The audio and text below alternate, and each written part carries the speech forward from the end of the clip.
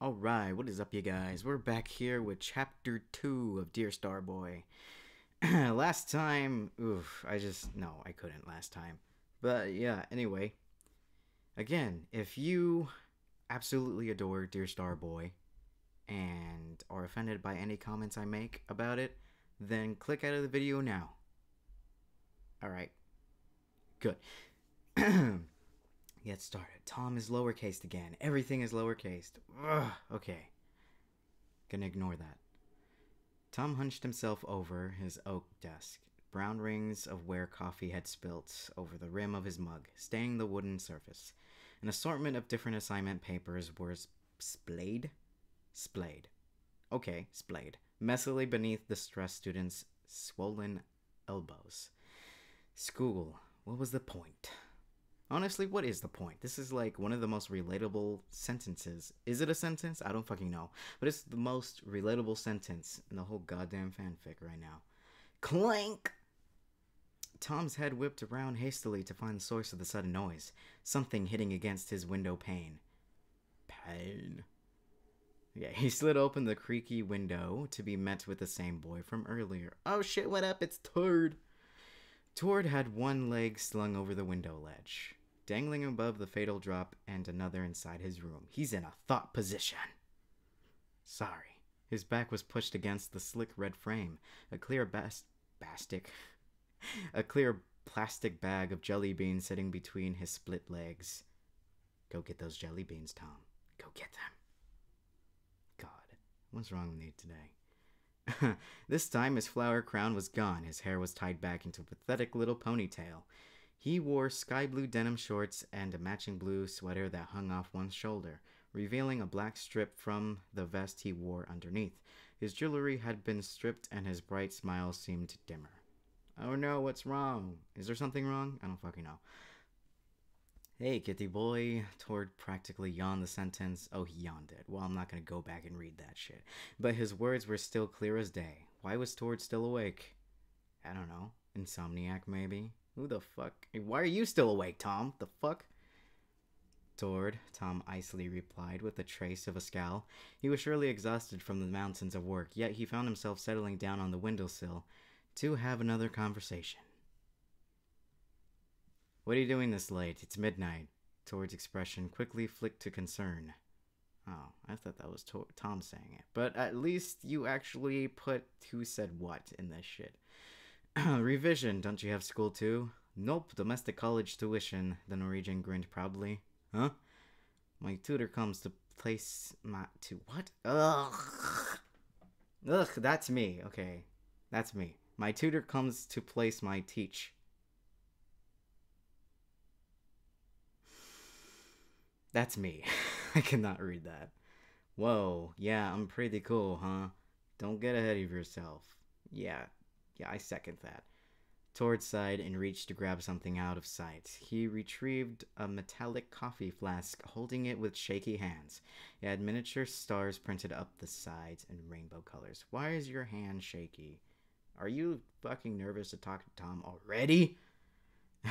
Tom scoffed at the design and arched a questionable brow. Stars? Duh. Lame. Lame? Stars aren't lame. They're so cool. Tord practically jumped towards the window as something sparked in his eye. Was it passion?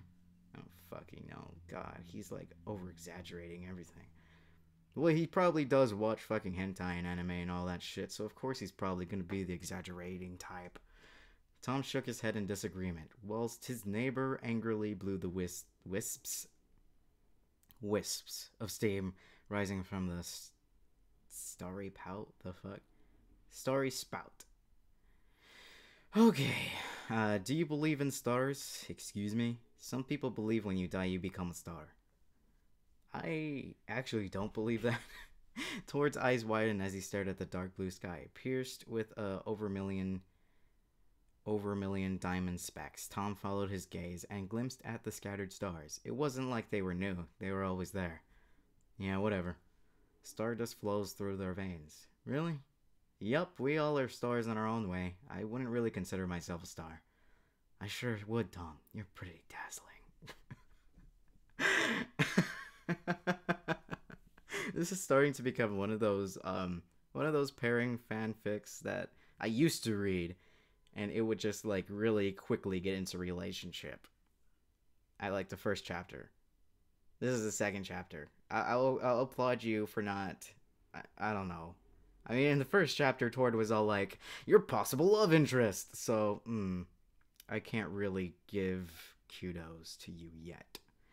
Tom felt a blush warm up his face at the compliment, but quickly shook it off. A human star. Tord, the only way Tom could describe him, bright, full of energy, practically radiating light. He was a star, all right. Oh my god. Tom sighed contentedly as Tord outstretched his hand to the sky. A finger was pointed straight upwards. You see that really bright star? They're all bright. No, the particularly bright one. They're all bright, Tord! Fuck. Tom squinted and noticed the one star that was larger and glowing more than the rest. Well, of course, it's a big-ass star! I see it. It's called Sirius A, or Dog Star. Why Dog Star? Because it's part of a constellation called Canis Major, which mean greater dog in Latin. You forgot the S after means, but then again it's Taurus, so he might not be that great at English yet. So the brightest star is part of an astronomical dot of a large dog? Exactly! Weird. Silence filled the air between the two. Tord gingerly sipped the contents of his starry flask and snuck a quick glance over at Tom. You know, Tom, you're a good guy. How could you fucking know that? Fucking day 2. I think this is day 2. How could you know someone's a good guy after you've just met them? 2 days. 2 fucking days you've met this guy. And you're already like, you're a good guy, Tom. You're a good guy. Love you. Ugh. I am? You're the first friend I've had in a while. First of all, you guys didn't even agree to be friends in the first place, okay? Whatever. Oh well, I'll try be a good friend. Even Tom has terrible. I'm sure you will be. It was a normal sentence, but why did it sound so bittersweet when Tord said it? Ooh, bittersweet. That's the contents that I'm made of. Tom flicked off the lamp illuminating his gloomy bedroom. Tord unhooked his leg from the ledge and slipped back into his room. The two maintained tired eye contact for a brief moment until they wearily retreated towards their beds. Good night, kitty boy. Good night, Tord. Okay. It wasn't okay. It was like just a tiny bit worse. They did add only from like one dialogue section for the first line of who said what. So that was great, but then it's still the same. I don't know what's going on. But anyway, yup, thanks for, I don't know, watching, reading, not reading, obviously, because I was the one reading. Thanks for listening to this shit. And, yeah, probably gonna make one tomorrow, if I can, because tomorrow's Thanksgiving, and I want to fatten my fucking fat ass up. So, I'll be busy with that.